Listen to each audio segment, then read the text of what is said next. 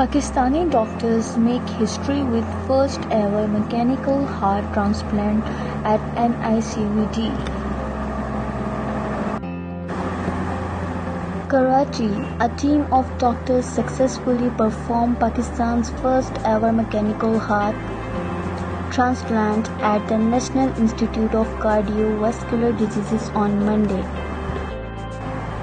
It is being seen as a milestone in Pakistan's medical history. While the use of this technology is unprecedented in Pakistan's history, 62-year-old Nafisa Begum is the first patient to undergo this surgery and receive a mechanical heart transplant. Administrator of NICVD, Dr. Hamidullah Malik, said the woman's heart was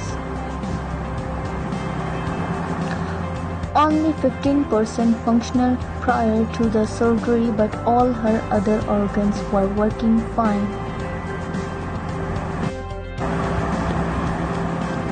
The whole procedure was performed by Dr. Parvez Chaudhary, who joined the NICVD team on the request of head of NICVD Dr. Nadeem Qamar, along with his team that consists of 8 experts.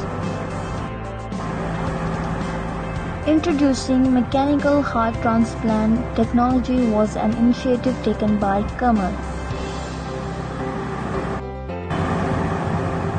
We have been working on structuring this department for about 6 months now, Dr. Malik added. He informed that a regular heart transplant is inserting a new heart in the body. But in a mechanical heart transplant, the organ is not replaced. In fact, the pumping mechanism is fixed by using a device. This device then pumps blood across the body, he explained.